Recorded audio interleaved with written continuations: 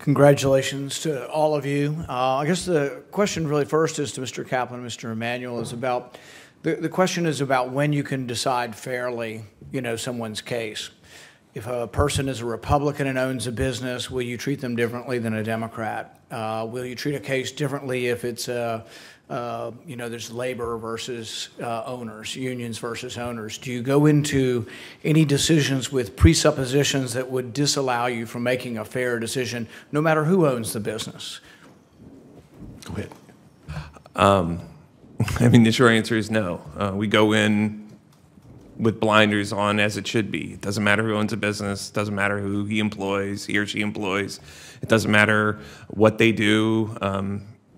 It's very fact intensive, and we evaluate the facts in an impartial manner. And I can pledge that I would I would do that at the NLRB. We do the same thing at OSHRC. Doesn't matter who the employers are, except for repeat violations and things like that. But we analyze it from the perspective of looking at the case, looking at the facts, and coming to a good decision.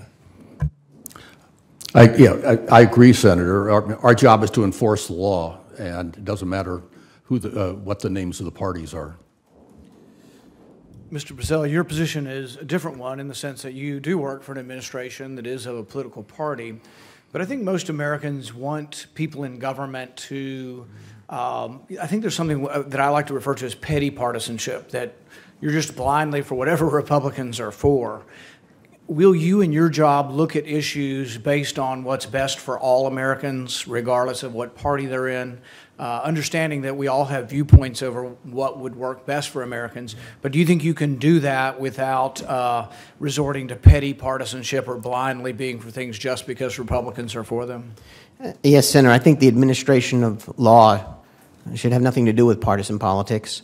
I think the Secretary of Labor, Secretary Acosta, is by background a former U.S. attorney, a former assistant attorney general, and a former member of the NLRB.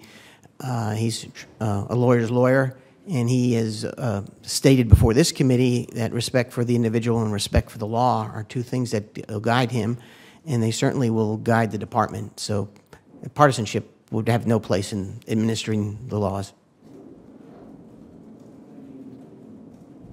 Thank you.